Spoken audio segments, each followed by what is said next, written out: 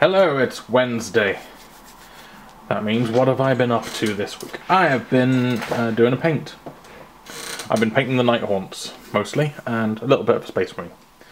Let's look at the Night Haunts. Yeah. The big one's not painted. If you follow my Instagram, or even if you even look at the community tab of this channel sometimes, you may have noticed that this person used to be painted. And is now primed again. That's because I stripped her. I did basic reasons for stripping is I screwed up a few things later on in the process that I couldn't recover without stripping.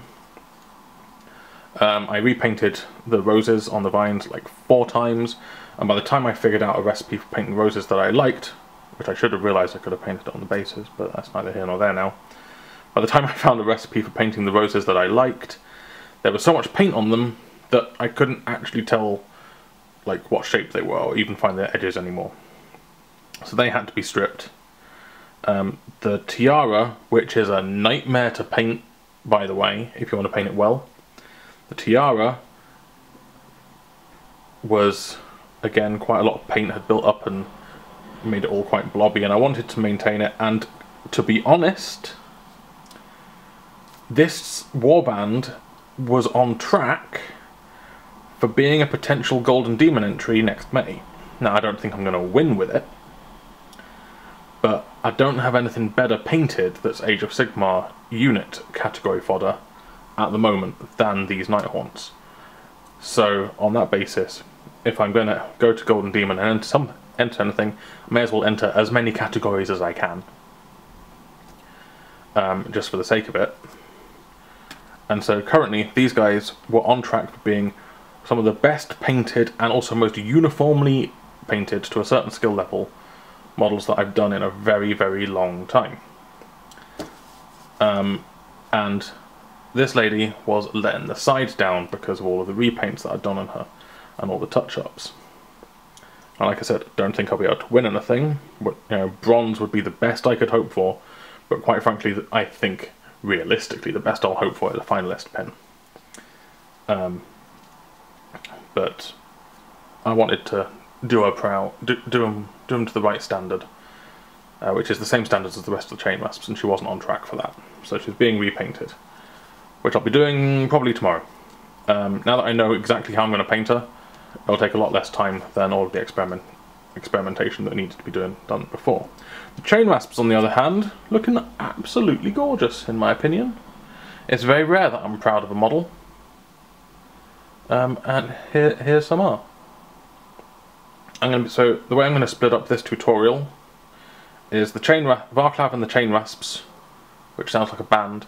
Varklav and the Chainrasps are going to get a video, and then the Briar Queen's going to get a separate video. So this video is ready to be edited right now. I just need my editor to edit it, and then I'll do the voiceover. But yeah, these guys are ready. All the bases are done. The base will probably get covered in the Briar Queen's video, because I haven't painted it yet, and I didn't get the base on camera. And to be honest, the Briar Queen's got a lot less on her that needs painting than the Chainrasps, and a lot of it is actually going to be painted a lot simpler with a lot less colours. So I went with a bluey-green ghosty woo effect, and purple skin, because I'd seen it somewhere online and I liked it, but right now I'm in two minds about it. I think it looks good on these Chainrasps. I think a full unit of them would look a bit weird. Generally speaking, the paler you go, the better it looks. In some guys, it's actually pretty purple, like on this guy. I think on the ones with the paler arms, it looks a bit better. Very happy with how my skulls turned out on some of these. Very happy with the bases, with the vines and the roses and everything going on there. The ghosty woo effect works really well. I'm quite happy with the metallics. Very happy with this guy. I think I nailed it, to be honest. Base, the rope, everything. So yeah, I'm dead chuffed with all of these Chainrasps. That tutorial will be going up on Patreon let's say within a week. It's hard to say because my editor is my partner. My editor has a day job, which she's working, and then doesn't necessarily always have the time to be able to edit the videos. But if they edit the videos, it means I get to spend the time when they're editing painting, which means we get more done, at least in theory. So I think they're looking pretty good. They need a matte coat, which I want to bring the shine on the metallics down a bit.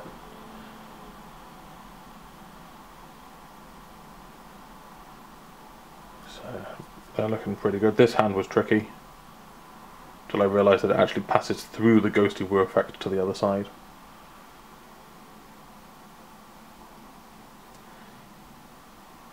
Generally speaking, not a lot of touch-up required on these models. I managed to nail everything first try, which almost never happens. Which is part of why I think I'm feeling so good about them. And this guy, these flagstones came out really nice on his base. And again, very chuffed with the ghosty woo effect and the metals? That's not right, the metals. And also the wood and the rope effects. Yeah, it's all come up good on the Chainrasp front.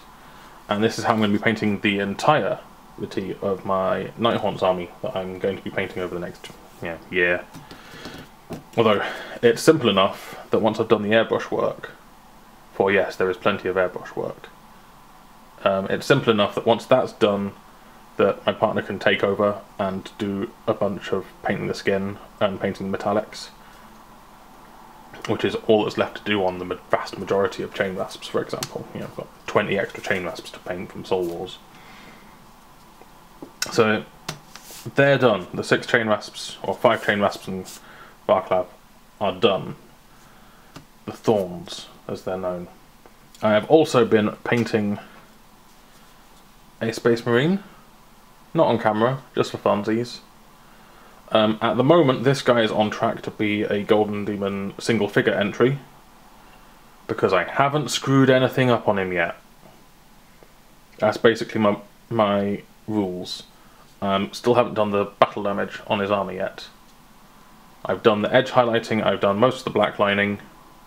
I've been very, very precise in all of this. He's currently looking super high definition, which is what I was going for. No washes have been used, so this was all done using my head magnifier and a very, very, very pointy brush, and a lot of patience and sticking my tongue out and holding my breath. This Aquila is probably the neatest Aquila that I've ever painted, and it used no washes whatsoever. And I've got a few more bits. I've got some straps to paint still, but I've only base coated the straps. Got some more of this undersuit to paint in here and there and there, but the rest of it's not really going to be visible. Done the same with the shoulder pads. Yeah, it's a shoulder pad, but it's all quite nice and crisp so far. The battle damage will just be a few paint chips and scratches. Nothing too over the top. Trying to keep everything in scale. So there's his helmet top that he's holding. The helmet lid may get a repaint when I do it. I can't remember what the helmet of a Raptors Lieutenant in the Raptors chapter should look like. I'll look it up on the Raptors Facebook group later. But I can't remember if it's yellow with a white stripe down the thing. I think it's actually supposed to be a grey helmet and yellow with a white stripe. I've just painted it the standard Raptors green for now because, the green was done with an airbrush, and it's not much extra work to highlight the helmet when you're doing the rest of the arm. I think someone asked me if I was going to wet blend the monitors on the wrists, and probably, but in all likelihood it's probably just going to be glazes because it's such a small area.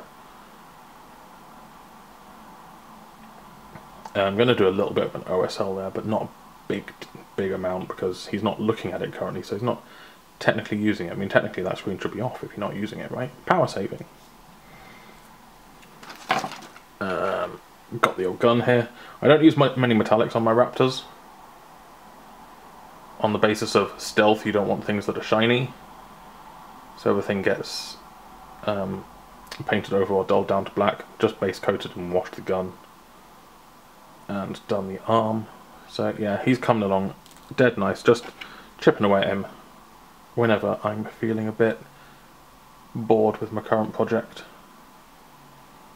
Backpack's come along very nicely. Again, like I said, I haven't made any mistakes yet, which is why he's destined for Golden Demon entry at the moment, because it's much better to paint something really, really well with 0 mistakes on it than to try something super difficult that you might screw up and then enter that, because if that one thing that you screw up on it is going to discount you from getting anything. So a really solid paint job is more likely to get you a finalist pin. Again, this would be into Golden Demon single figure 40k, the most competitive category in the entire event. It ain't gonna win. I have no delusions about that. It ain't gonna win a demon at all. It's just not gonna happen. But it might get me a finalist pin, but it probably won't. But since I'm going to be entering into Golden Demon anyway, again, may as well enter whatever the best thing in each category that I've painted in the last year is. And this is probably going to be the best painted 40k single figure that I will paint by May. So, yeah, he's going to go into that category, assuming I don't screw up something massively on him. That's pretty much all I've been painting. I have also primed up a whole bunch of stuff yesterday. Just was a priming machine, which includes this. Boop. Yep, my dragster. I semi-assembled it just to make sure that I had gotten everything that would be visible. Did this last night. All of the primer should have cured by now. The rest of the guys are in the display case, sitting next to it where it sits, getting undusty. The insides of the tyres will probably have to be repainted before they get glued back on, because they're going to get scratched up. So yeah, this guy is going to get painted, and bits of it will be fodder for tutorials in the future. So stay tuned to Patreon for those. And the other things I've been painting, well, primed, ready for painting, because they weren't before, and they should have been, but they weren't, is the old Carab Culn the Risen. Now has some primer on him. He's like completely in bits. I haven't assembled him remotely. Like not a single thing has been attached on this model yet. Every single part of him is being painted individually.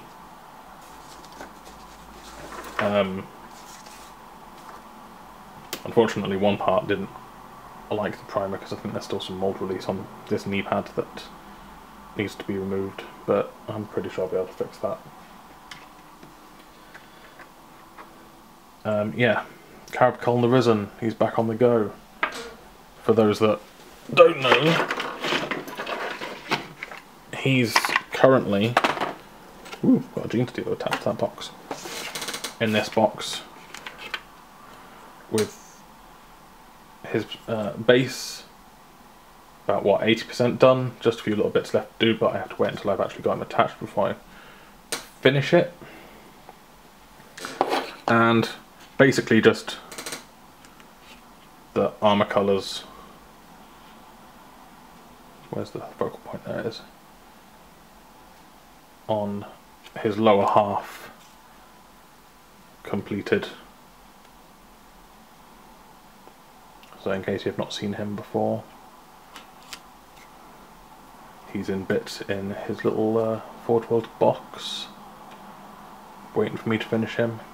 So I've got to reproduce this colour blend with the airbrush, which I believe it was VMA Dark Grey Blue up to Fenrisian Grey,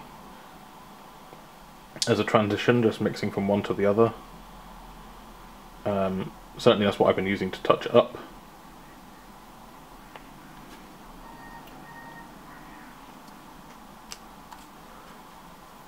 So that's to be done. I'm quite happy with the battle damage on it. This is the kind of battle damage that the Raptors captain will get, like not completely over the top. I mean, this guy is a dreadnought, so his armor's not going to be as well maintained.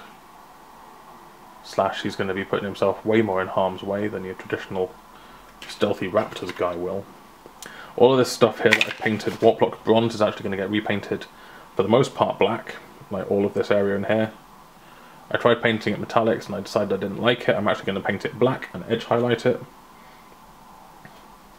And then do very, very few bits of it in actual metallics. Again, the logic being the only areas that are suffering extreme wear or benefit from being exposed metal will do so. So for example, this ball joint here, that will be an exposed metal kind of chrome stainless steel type effect with some greasy covering over it as a lubricant in order to aid it to rotate in its socket.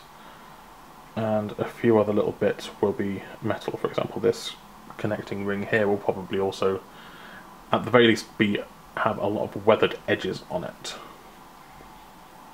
But I decided to go mostly with black because I think the metallics weren't going to look good next to the very high quality paint job of the paint colour. So that's what I'm going with. And I've got the rest of the little details to paint. But the thing is, individually, each part doesn't take that long. But probably I'm going to end up put maybe 80 to 90 hours into this guy by the end of it. Which, again, it's Warhammer 40k vehicle. I don't think I'll win anything, but I'll make a good showing of it. Again, I've entered Golden Demon the last 2 years, the Warhammer Fest, and only come away with 2 pins, and they were both for things that I didn't paint specifically for Golden Demon. So, meh. Not really kidding myself about the chance of getting an award. But I do enjoy painting to this standard, and it massively improves my abilities and painting it, because I'm pushing myself essentially, I'm forcing myself to paint better. Zarbag's Gits I also primed, they're currently sitting in the display cupboard out of the way. Again, still got this one squig left to finish off. Haven't painted him while I was painting the Nighthawks. But my current plan is finish the Briar Queen tomorrow so that we can edit the videos for that and put it up on Patreon, and then finish this one squig and then go straight into painting Zarbag's Gits.